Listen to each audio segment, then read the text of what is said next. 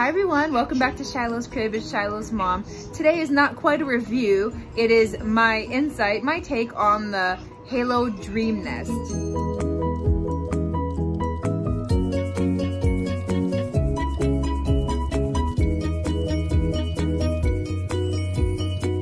My intention today was to review the item. However, I ended up just breaking it completely down and replacing it with my Guava family travel crib. Here's our HaloDreamnest. We have it set up in a corner, pulled away from the plug, of course.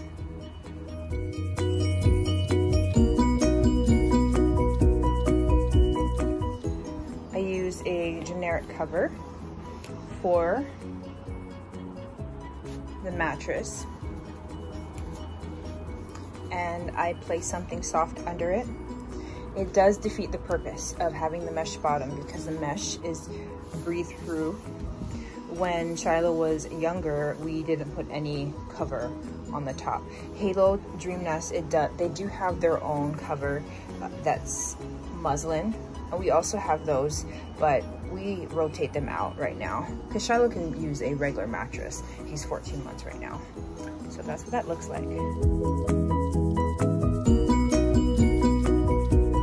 If you end up buying one of these, it's not easy to put together and take apart again. It has a tension bar, and the tension bar inserts into the frame. And it's a lot of finagling to get this through. And then the mattress is separate. So it's 3 different pieces that you put together, and you can tighten, excuse me, or loosen here. So to loosen, go this way. And oh, I had super tight, but let me try to do that. Okay, so you can loosen the tension bar. This is my second tension bar. I sent back the other one, and you can see how it collapses a little bit. It starts to get skinny there.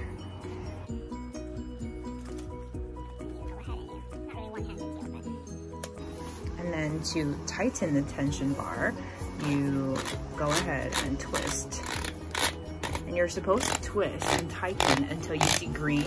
And I've had to take it apart and put it back together a couple of times. And once in a while, it will work to where it shows green, that it's completely tight and ready to go. But most of the time, you can see it just keeps twisting and twisting until the little hole disappears completely and there's no green.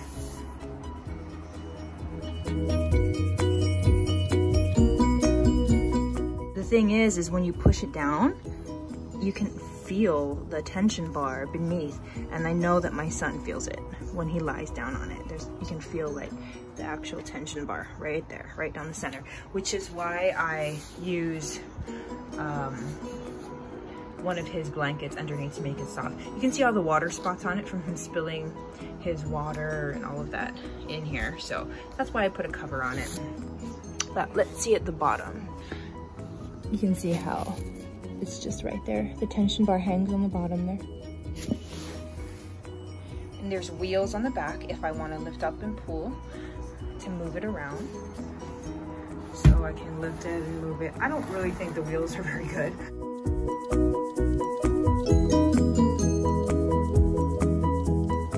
Right, so you can see here, when you collapse it, there's little stars on the sides, and that shows you where you need to collapse the 2 long sides, then the 2 short sides.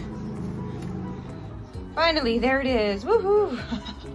That took a long time. I hadn't opened and closed it for a while, and I was not going to disassemble it at all, but I'm just gonna put this one away and bring out my Guava family. Okay, and here is the mattress, collapsed. Shiloh, come back, honey.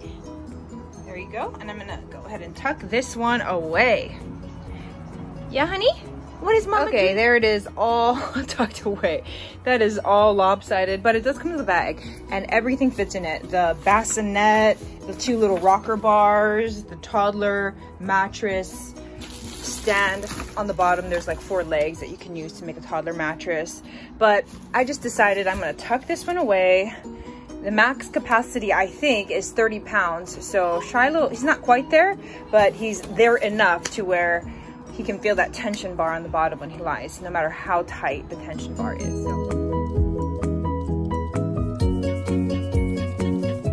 So this will be our replacement. Ha ha ha ha ha ha. That's funny. Let's get set up, my guava family.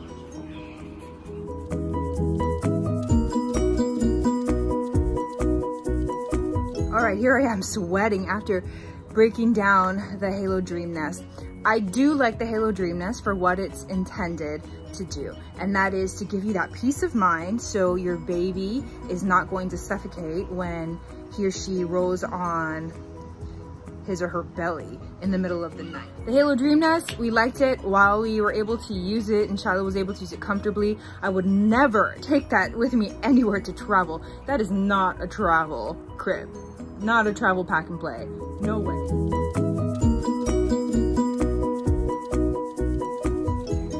Thanks for joining us. Like and subscribe.